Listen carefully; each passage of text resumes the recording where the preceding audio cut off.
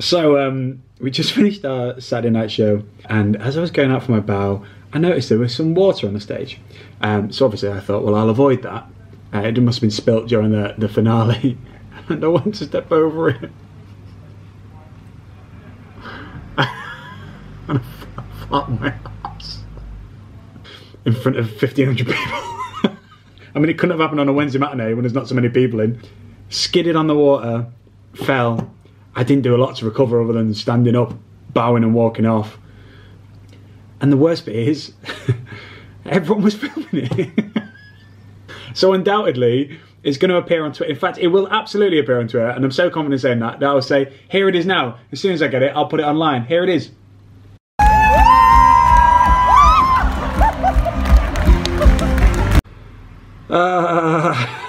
It was so horrific. Oh my god. Oh. And you know, the worst bit is that my cast will never let me forget that. They'll remind me of that for the rest of my life. And you know what? Straight after we came on stage, they all rallied around, "Are you okay? You're okay." But no one said to me, "I'm so sorry I spilt that water on stage," because someone did. Someone did. And I will find you. I will find you.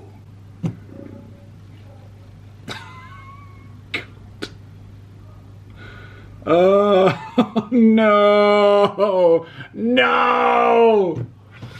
Oh, what a knob.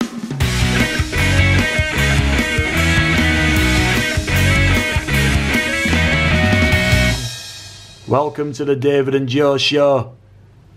Like and subscribe. Yeah. So here we are doing our Christmas promo. Wow! That was bright. In the beautiful Adelphi Theatre. Those of you who might not know, I've done 3 shows here over the years. One Man, Two Governors, which is my first West End debut, and then Kinky Boots, and now Waitress. And when I was in One Man, Two Governors, I used to sit in that seat, D22. Every other night, I used to sit in that seat and pretend to be an audience member and offer a sandwich to James Corden. And I did that several hundred times. Which is why when I now bow on stage and feel a bit more important, I just have a little look to D22 just to remember, like, yeah, when you stood down there and thought, wouldn't mind being on the front row bowing instead of being down here waving. I've got a sandwich. What kind is it? Hummus. Hummus? I sat through an hour and a half of One Man, Two Governors, which by the way was excellent, just to deliver that line from the audience. Wasn't even mic'd. Jordan. You're famous. Thank you. Hi. What do you want to say to your public? Like and subscribe. Like the biggest that they do to fit 2 human bodies. That sounded incredibly suspicious. Just to be clear, we're shooting some festive promo today, not killing 2 people.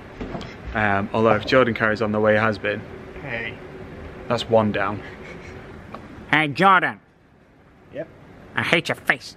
That's not very festive, is it, for a nutcracker? I'll crack your nuts in a minute. Hey, no.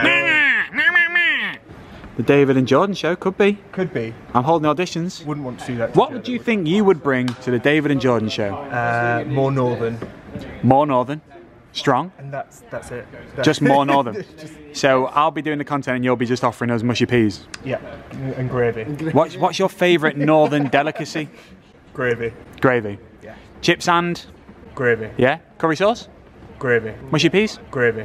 What about a pie balm? Would you have a pie in between 2 slices of bread? I've never had one, but I would. Cut to me trying the most northern things we can find.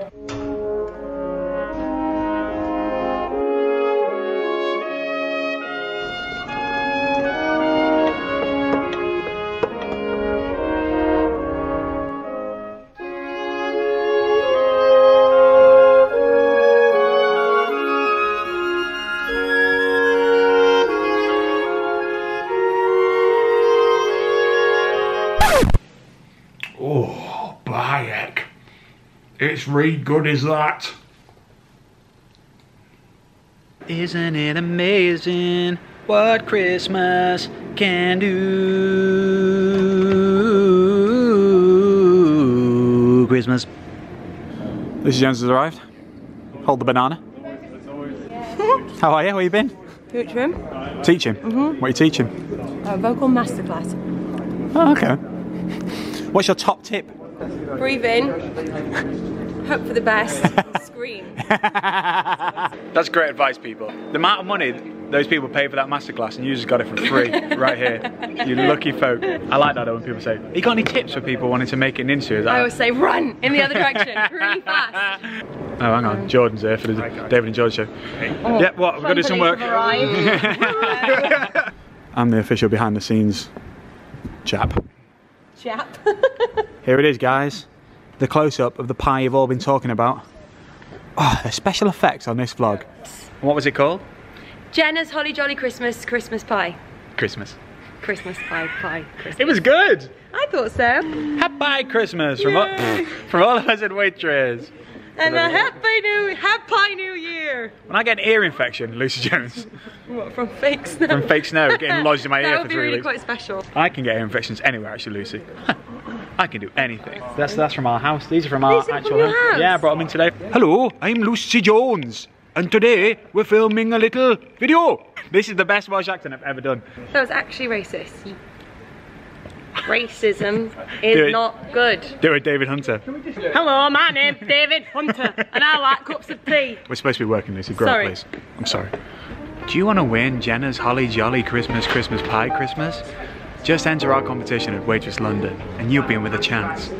Terms and conditions apply. What does Lucy Jones get up to backstage? I just eat. She just eats. If I'm off stage, I'm either changing my clothes, peeing, or eating. Sometimes all three. Yeah. Sound effects may have been added afterwards. So here we are backstage at Waitrose London. Here's a guitar that we break every night. It costs us a fortune. These are top of the range Martin acoustics. They cost about 2-3 grand a guitar, and we smash one up every single night. It's coincidentally why Waitrose London is closing. We really should have thought that through. What else have I got to show you? We've got all the pies up here. Pineapple upside down pie, very famous pie. Here's the wedding pie up close. This is nice, isn't it? You haven't seen this before. Here they are. Ogie Dawn.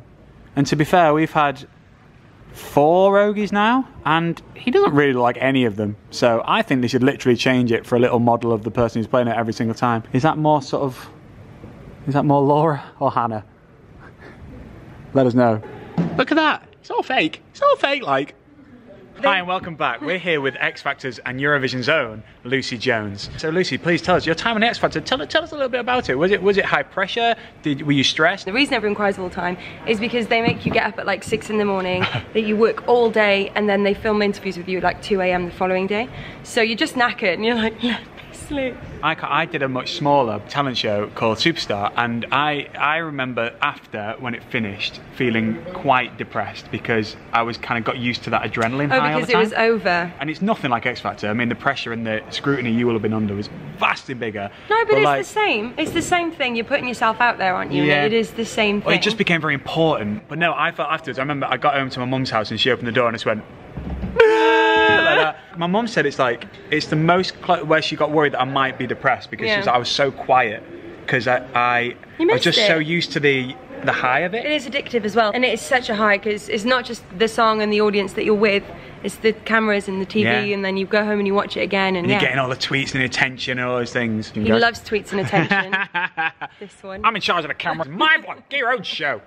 Remind us where you came next. So I came 8th. I went out in week 5. You didn't come 8th. I did. I didn't mind you came like 3rd. I came 3rd. You came 3rd? No, I came 8th, and I was in the bottom 2 with Jedward. Jedward got saved, and I went home. They're very talented, Lucy. I don't think you need to worry about that. They're very talented. They are. Do you know what? Genuinely, I can say about them. They worked so damn hard. No, bless They them. really did. They worked really hard. So I went back to the house, and Jedward helped me pack. Oh, you smuggers. No, in a really nice way. They were very sweet. Do you want me to put your things away? Edward literally cried. I was really sad and really depressed, and then the next morning, actually that night, I was really, really blue. And then the next morning I woke up and I went and you did like GMTV or whatever it was at the time. Live and kicking. Yeah. Miss it, miss out. Oh, bring it back. So you had a meeting with the You manager? go and have a meeting with the management company that you're given to, and they say to you, this is what you're going to be doing tomorrow, and the next day, and the next day, and the next. I think it's a bit different now. Yeah. But at the time, it was before the recession, and it was almost Christmas time, so there was loads of like huge office parties and charity events and stuff. Is that what they got you doing then, like public Every single appearances? day, Effectively? Right, gosh, that's Bought my interesting. house. Did it really? Mm-hmm. Gosh, didn't know you owned a house. Well, it's flat, but... It's only a flat, isn't it? K-mate. It's only a flat. It's only in a London. flat. They give them away, basically. Is there any truth in that thing that, like, if you go out to show, you have to kind of stop your singing career in terms of you can't release things for a certain amount of time? Or how does it work? Well, I wanted to do theatre. But I always wanted to do theatre, but I didn't get into any theatre schools. That's why I auditioned for X Factor. Okay. And Who's to get- laughing now? Ah, not You. me. I'd laugh though, I'd work on the laugh. Who's laughing now? God. So then we went on X Factor tour. As soon as the tour was finished, I auditioned for Les Mis and I got it, and that was my first job. The show finished in December and I started at Les Mis in April. And then you were on that musical theatre road that you wanted to be in? Yeah. So was it strange to watch it the following year, kind of having been in the machine? A little bit, but because I was working, because I was at Les Mis, Yeah. I never was home to like watch it and dwell on it. So we had a telly in our dressing room at Les Mis and we used to kind of watch bits of it. Yeah. What show were you But- in again? What was it? Cats. Sure, she said Les Mis. So, yeah, the following year you watched it and it was alright? Yeah, I watched some of it. I never missed an episode of it. Before I did it, I watched it like So you were- religiously. yeah. And then the following year I did blog for a well-known magazine website. Unnamed because I got sacked. Because I used to do like a live feed. I'd sit and I'd answer questions from people, and there was the year they brought in the 6-chair challenge at boot camp. The first year I saw that, I remember being like, this is horrific. Oh, I could and they never were have really done trying that. to like eke out the stress of it, and I've kind of thought, this is almost like abuse now. Yeah, and I was just sat at home watching it and I went, oh my God, and I was like going mad, and then they never asked me back. So, oh gosh. Did you swear? Maybe Did you? Hi Jordan. Hi, can we talk through some... Fun sucker! It's just, we were having a great conversation, my X Factor, and now you want us to do some work. We'll continue this chat later. Just to finish off this story with Lucy Jones about my post-Superstar depression that I felt. Oh, yeah. It was only broken about a month or two later. I went to the Lake District with my best friend Danny, and we shared a tiny bedroom together, and about 11 o'clock at night, he broke wind louder and harder than I've ever witnessed before in my life, and I thought, yes, I'm back home. Life is good again. So guys, if you're ever trying to help your friends out, you know, they're having a tough time, farts are the answer. Isn't it amazing what farting Can do.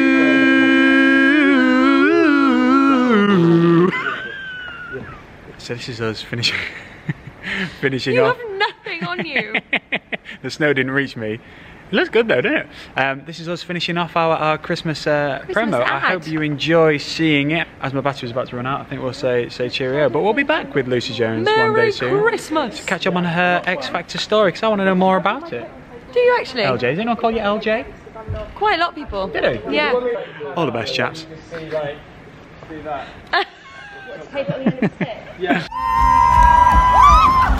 No!